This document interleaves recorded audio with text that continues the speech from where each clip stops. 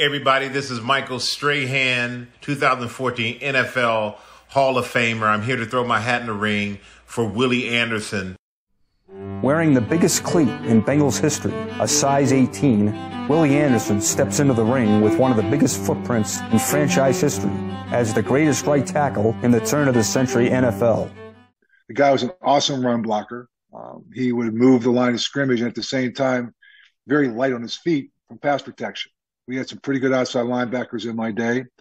And I can just say week in, week out, as we went against different teams, Willie Anderson always stood out.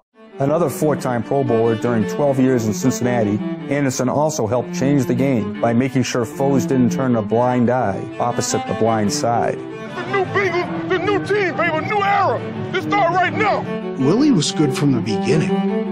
You know, there's been a lot of good offensive tackles your rookie year give up 5 or 6 sacks. You know what I mean? Willie never did that. While Anderson blocked for Corey Dillon's NFL rookie record 246 yards late in the old century in 1997, he helped pave Dillon's way to the NFL record of 278 yards in the first year of the new one in 2000. He would open up the pass for Corey Dillon, and with Corey running behind him, Corey broke 2 NFL rushing records. And not just any rushing records. He broke Jim Brown's rookie single-game rushing record. Jim Brown, the incredible Jim Brown. Walter Payton's single-game rushing record was broken also. And that was 275 yards running behind Willie Anderson.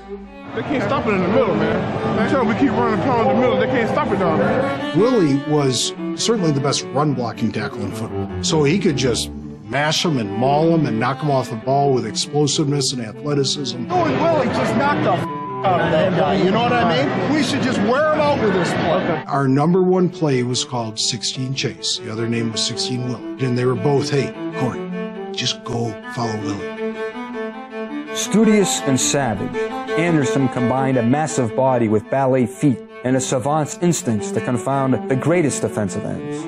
I saw the PFF stat in the last 20 years. He's got the highest graded pass blocking grade of any tackle to play the game. According to Pro Football Focus, my company, so granted I'm a little biased, he is the best pass protector of the last 20 years.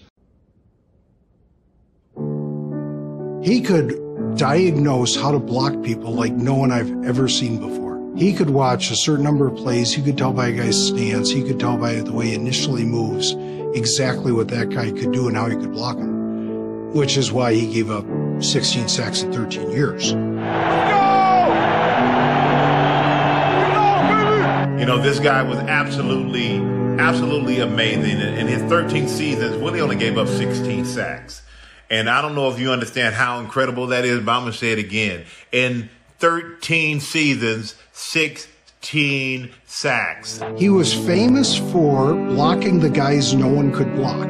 It's kind of funny. They say, oh, you know, I don't know if he's a Hall of Fame player because he played right tackle instead of left tackle. Well, guess what? Half the rushers in the Pro Football Hall of Fame played left end against right tackles. But you don't hear them say, oh, Strahan should go in the Hall of Fame because he played left end. Reggie White should go in the Hall of Fame because he played left end. While left tackles consumed the headlines for protecting the quarterback's blind side, Anderson quietly proved his work on the ignored right side was just as valuable and elite. He played 15 games against Pro Football Hall of Fame pass rushers and allowed 1 sack. I played against Reggie White, and he was one of my first childhood idols. I knew then, like, oh, if he can't beat me, like, there's no one in this league gonna beat me. And I kind of went on that kind of run, 99-01, no sacks, 1 pressure. 3 great years that no one didn't notice at the time. They know now.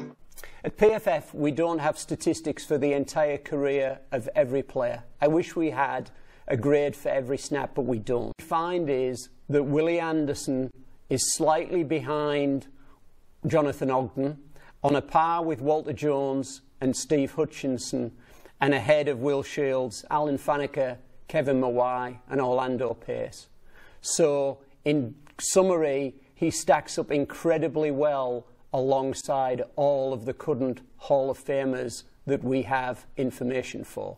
From 2004 to 2006, Anderson became the only right tackle in the last 40 years to be named All-Pro 3 straight seasons. And you can point to the fact that minimal amount of Pro Bowls.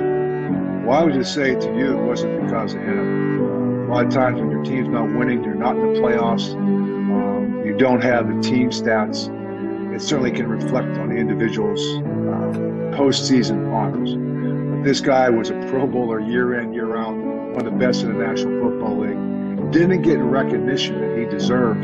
But Anderson's legacy is just as immense in the run game. His offensive lines produced the top 5 rushing seasons in Bengals history. A year or two ago, he and Anthony Munoz were on the field together helping to show our young offensive linemen how to set, how to pass block, how to move. We had these new young players and they were trying hard, but Willie and Anthony, you would have picked them. There was no problem about that. In 2022, Willie Anderson became one of 5 players inducted into the Bengals Ring of Honor, joining legends Ken Anderson, Ken Riley, Anthony Munoz, and Isaac Curtis.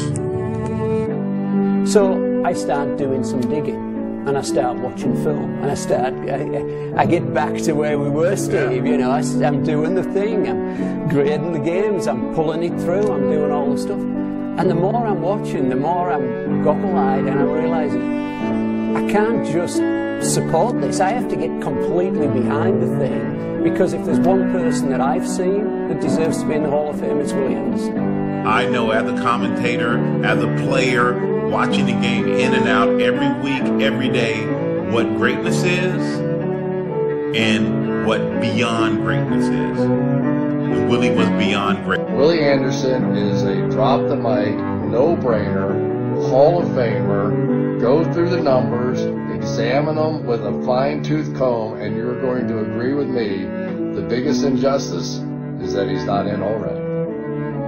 It's number 99 in your program, number 1 in your heart. Or, if they call me in the Hall of Fame, number 280, Willie Anderson. Get it right, or get done voting.